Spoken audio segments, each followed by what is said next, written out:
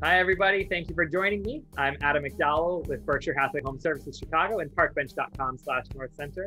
I am joined again today by Lee Dahl-Pra and Dr. David Meyerson of Mind Chicago down in Roscoe Village. Hi, guys. Thanks for joining me today.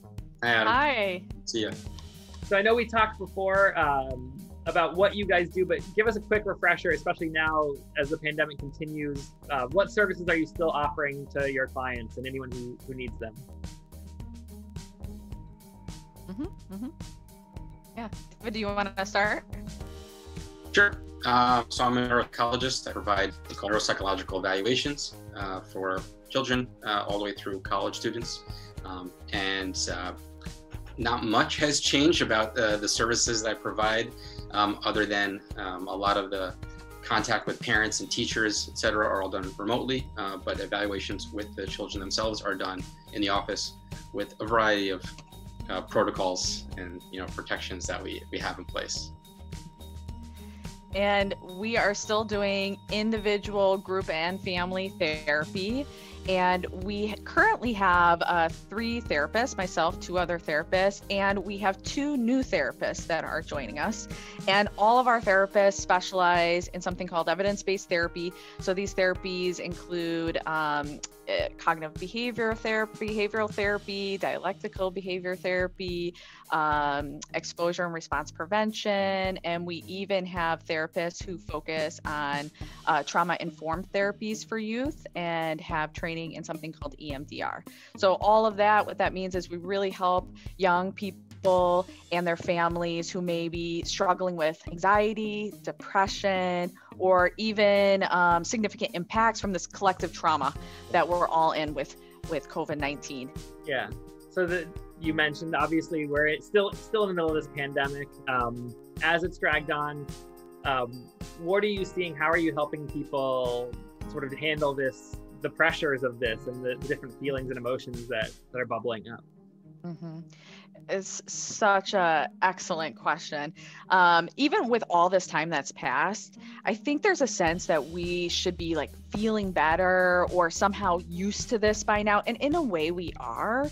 And, I had mentioned before was, people are still feeling very sad and very anxious and sometimes even more sad. And I've had a lot of young folks and their families in the past few weeks, especially with being a holiday season as well, coming in more tearful, more down, expressing they feel unmotivated, even though we kind of talk about how it's okay to let some things go, and just expressing that they feel like they should be feeling different by now, but they're not. And so some of the work that we're doing is having a lot of self-compassion in the face of this pandemic, and that we're not going to be in the same place we were before. We're not somehow supposed to be doing better, but rather what can we focus on right now? What do we have control over? What don't we have control over? And what's important to put your energy into, and what can you set aside? So, if you're a parent and there's all these different things with your kid with e-learning that you have to do, right? What's the most important thing today? Is it really just completing the homework? Maybe they are kind of zoning out in class, but we're getting the homework done today. Maybe it's just paying attention in class. Maybe we don't always get the homework done. And that's a hard thing to hear because it's different than what everyone's values are. They want their kids to be succeeding in all of these ways. And right now that's really tough. Same goes on the flip side for kids that, or teens or young adults, is this idea of self-compassion. And maybe you're just doing this one thing today. Maybe you don't also get all of the other activities done. Maybe you don't end up talking to all of your friends that day, and that's okay. Yeah, and you guys run an Instagram that we'll plug, because I know I've scrolled through and found it, and whether I'm feeling anything in that moment or not, it's a good reminder of thinking through your feelings and stuff. So what's the Instagram, and what are the goals you guys sort of have with that, the content you're providing there? Yeah. Do you want me to say it, David? Yeah, go ahead. Okay. Our Instagram is @Mind Chicago. We also have a Facebook, LinkedIn, Our Instagram holds little tips and tricks for parents, information about our services, but we also write a number of articles on ways to support your child that may have anxiety, depression, or maybe just struggling at home. Tips for parents with learning, and also information about neuropsychological evaluation. So those can be found there, with also links to our website. And then we put other little updates and fun tidbits on there.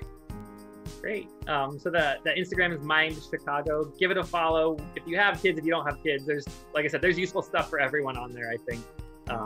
And then the website that you guys, that you mentioned, what was that address? It's mindchicago.com. Great. Mind Chicago again. Lee and David, thank you for your time today. Thanks for joining me. It was great catching up with you a little bit.